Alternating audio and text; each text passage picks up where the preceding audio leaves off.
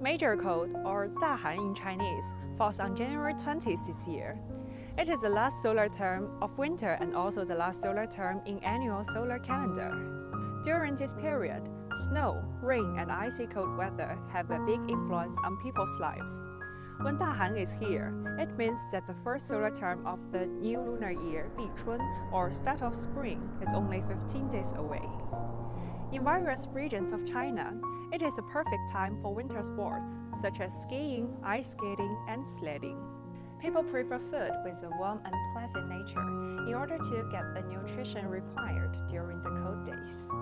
Rice cake, or 年糕 in Chinese, is one of Chinese people's favorite foods, not only because of its taste, but also out of respect for tradition. 年糕 is similar in pronunciation to the auspicious words 年年高升, which literally means getting promoted every year.